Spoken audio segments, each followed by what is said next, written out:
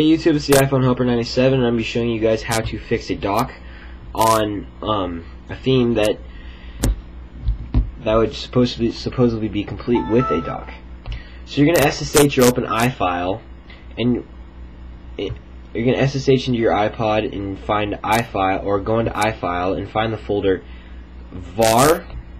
Scroll down till you see stash, and then you're going to scroll down to themes. You're going to find the theme that you want to fix the dock on.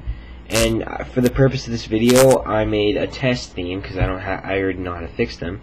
So you're going to open up the theme, and you're going to see something. You're going to see a bunch of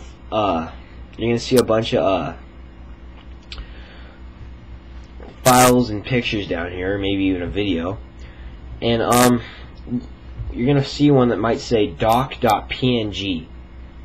Now that's named wrong.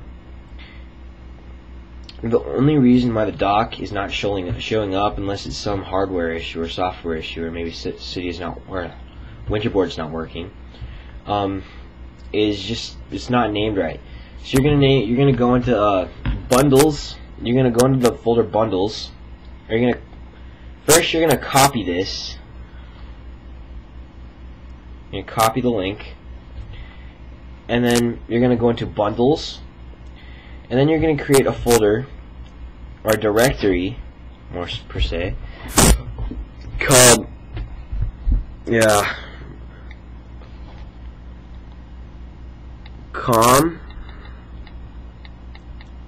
com.apple.springboard.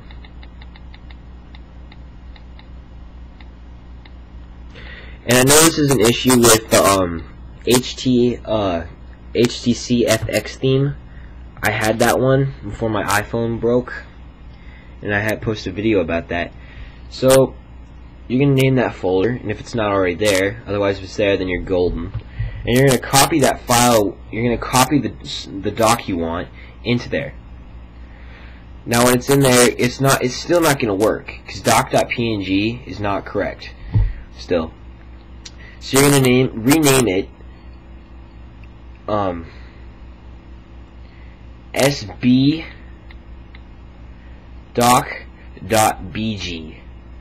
This is for non-retina display. I mean, you can do this maybe on an iPhone 4 and iPod Touch 4 with retina display, but it won't. The dock won't be HD.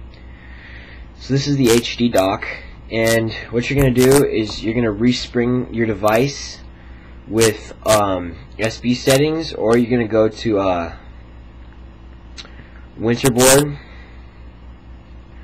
and that's just my theme icon. That's not the actual icon, but and you're just gonna click the theme that you're gonna respring your device from Winterboard.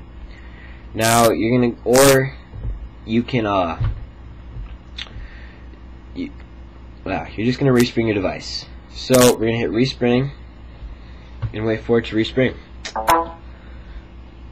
Respringing does not do anything to your device. It may speed it up or something, but it pretty much just crashes Springboard where all the icons are, and then it restarts it. So Winterboard can go in and like change everything. So there you have it, guys. There you have your dock all fixed, and it's there.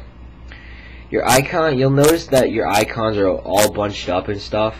They're a lot closer, and they may be overlapping a little. That's just kind of how it is, because if you notice closely, you can kind of see it also has the other docks.